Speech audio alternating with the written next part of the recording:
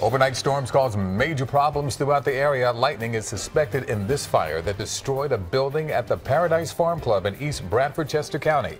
Employees on the campgrounds tell Eyewitness News they heard roars of thunder all night and saw a huge bolt of lightning strike about 1:15 this morning. Shortly thereafter, we had a young camper staying in our Weitzel camp down the hill on an overnight program get up to go to the bathroom, and she ultimately yelled fire.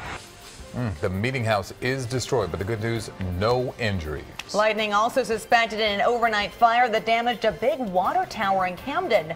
Eyewitness News on the scene here at Copwood and Davis Streets. Fire crews arrived just after 2:30 this morning, and they had the situation under control within the hour. Now, those overnight storms also leaving an impact here in Medford, Burlington County, too. Residents of the home escaped serious injury after a tree fell right through the roof and into their bedroom. Crews were called to that scene to inspect the damage and determine if that structure is still safe.